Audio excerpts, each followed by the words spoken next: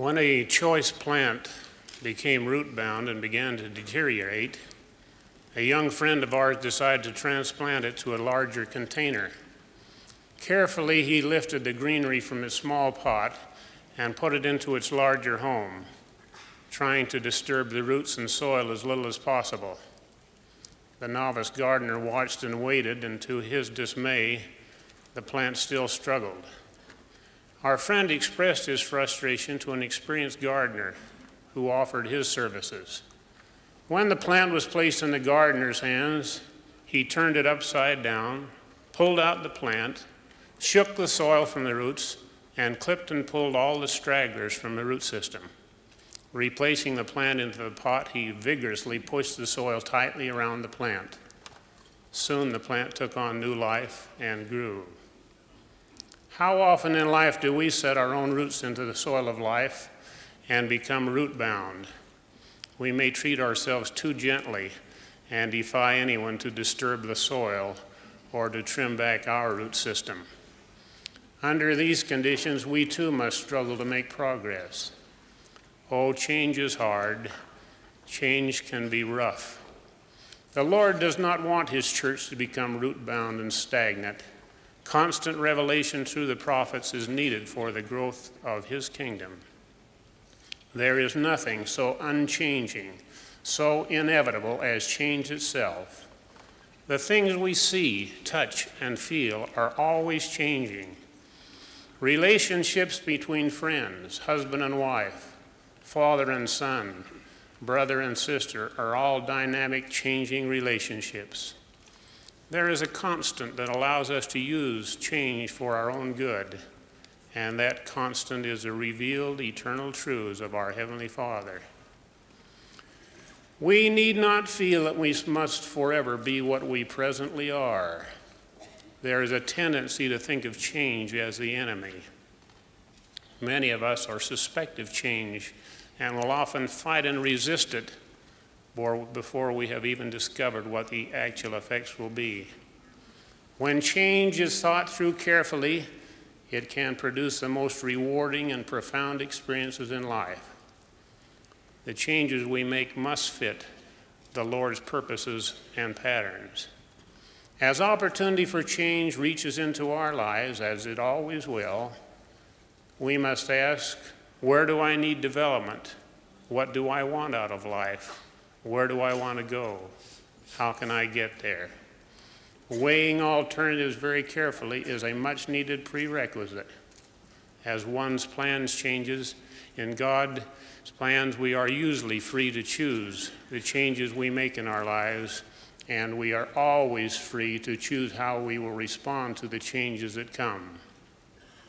We need not surrender to our freedoms.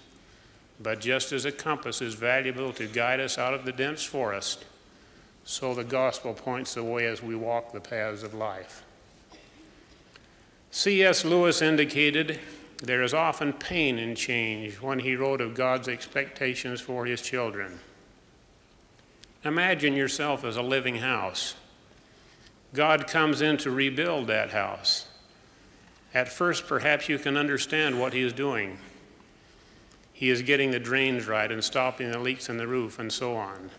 You knew those jobs needed doing, and so you're not surprised. But presently He starts knocking the house about in a way that hurts abominably and does not seem to make sense. What on earth is He up to? The explanation is that He is building quite a different house from the one you thought of. Throwing out a new wing here, putting on an extra floor there, running up towers, making courtyards. You thought you were going to be made into a decent little cottage, but He is building a palace.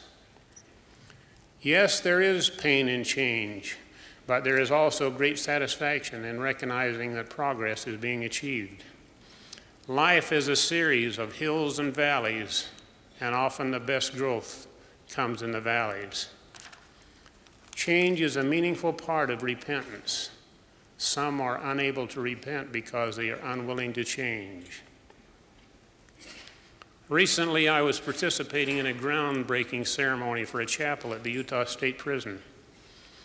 After the ceremonies, Warden Morris invited Governor Scott Matheson and me to make a tour of the facilities. We had noticed the extra care that had been taken to make the grounds around the maximum security building pleasing and beautiful. When we asked the warden who had done the work, he indicated that 2 inmates had been given time outside of their cells to improve the landscape. We asked if we could meet the 2 men. The warden took us into maximum facility to see them. As Marvel and Brown shuffled toward us from their restricted confinements on death row, we felt that the looks on their faces reflected, "What have we done wrong now?" "We want to compliment you men on the work you've done on the grounds," we said. "The flower beds and vegetable gardens look beautiful and well kept. Congratulations on your good work." The change that came over their expressions were marvelous. The unexpected words of praise had given them reason for self-esteem. Someone had noticed that their efforts had changed a rocky, weed-filled yard into a beautiful garden. Sadly, they had failed earlier to make productive gardens out of the rocky, weed-covered fields of their own lives. But we hold hope for men like these who could see a need for a change in one area and had accomplished such good. Perhaps their part in changing the garden will lead to improvement in their own lives. William James once said, "The greatest discovery of my generation is that we can change our circumstances by changing our attitudes of mind." Jesus Christ helped people from all walks of life reach heights they had never dreamed of by teaching them to walk in new, secure paths. Many begin their lives in such dire and adverse circumstances that change seems impossible. Let me share with you some examples of impossible beginnings. The first example is a child who had an extremely unhappy home life. His family moved from one state to another until he was 8 years of age.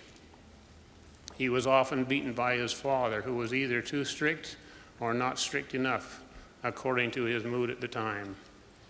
The boy spent many of his early years sleeping in buses, train stations, and cheap hotels. At the age of 14, he was arrested as a runaway. Both family and friends classified him as untrustworthy, often violent, and a loner. The second example is a boy who was frail at birth. Throughout his childhood, he had a tendency toward infection. His frail body seemed unable to hold his oversized head. His father worried that people considered his son addled, and on one occasion he beat the boy publicly. After his mother had lost 3 previous children, she wrapped herself in black and withdrew.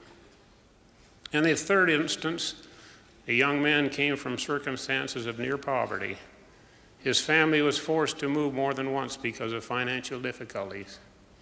He had little, if any, formal schooling. His mother reported that he was less inclined to read and study than any of the other children. Because neighbors considered many of his ways and ideas strange, he was ostracized by his peers. All of his life he was hounded by the law and found himself constantly in difficulty. Certain steps can help one make constructive, worthwhile changes in life. When you climb up a ladder, you must begin at the bottom and ascend step by step until you arrive at the top. So it is with the principles of the gospel. Let me suggest 4 important steps in making change a valuable tool in our lives. First, we must understand the need for change. An unexamined life is not worth living. A bishop shared with me an experience that frustrated him. He had a young lady in his ward who was not living the way she should. When he counseled her, she would bristle and say that he should be willing to accept her the way she was. She would not accept the fact that the way she was just not good enough for her bishop, for her Heavenly Father, and most important, for herself. Being aware of the fault and the need to change, a most important step it is. The recognition of the need to change has to be a greater force than the luxury of staying the same. Second, The facts must be authentic. We need to know how, what, where, and why to change.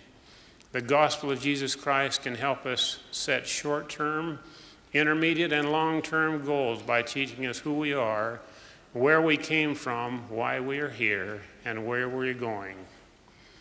With this knowledge, a person will have greater strength to improve. Third, a system for change must be established. It was Emerson who said, "A man who sits on the cushion of advantage goes to sleep. When he is pushed, tormented, defeated, he puts on his wits, learns moderation and real skills." Our change must be planned and orderly. Our system for change is established. After our system for change is established, it must be followed through to completion, even though it may disturb our very root system. Fourth, we must be totally committed to our plan for change. A Chinese proverb says, "Great souls have wills, feeble souls have only wishes." Unless we have the will to improve, all other steps to change will be wasted. The last step separates the winners from the losers. Earlier, I mentioned 3 examples of people living in most dire circumstances. The first young man's life was a series of continuing arrests for everything from vacancy to armed robbery and murder. Never recognizing the need to change, he was one day convicted of murder. The second was a description of the early years of Thomas A. Edison. From a beginning that seemed almost too much to overcome, he was able to change and build. Though he was once judged retarded, he proved himself to be one of the greatest inventors of all time. His personal commitment changed the whole world for the better. The third tells the story of a young man in his early days in the northeastern part of this country. He was born in 1805 during a hard and cold Vermont winter. His name, Joseph Smith. His beginnings were difficult. Life was a series of struggle, not only physically, but also emotionally and spiritually. But there was a young man who recognized the need for improvement through change and submitted to authority greater than himself. From tremendously difficult beginnings, he sought change and ushered in the last dispensation. His faith, prayers, and works brought to the earth the greatest, most profound changes in the latter days. It has been said by Bruce Barton that when we're through changing, we're through.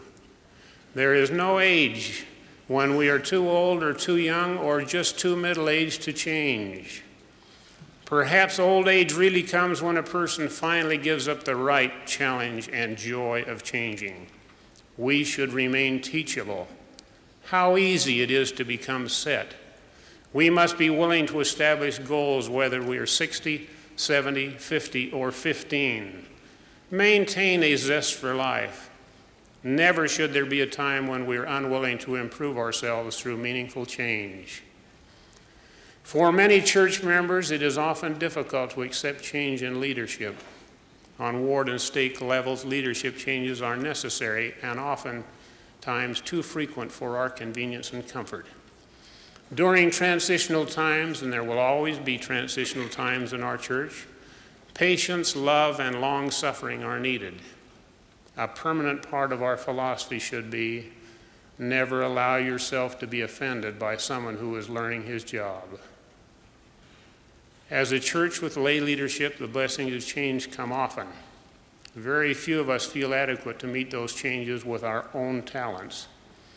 How grateful we can be for the strength of Jesus Christ, which helps us with the changes brought by new callings and increased responsibilities.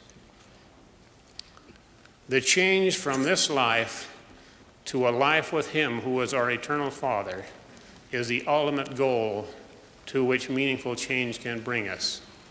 I pray we will all seek and accept wholesome, orderly changes for the betterment of our personal lives. This I humbly ask in the name of Jesus Christ. Amen.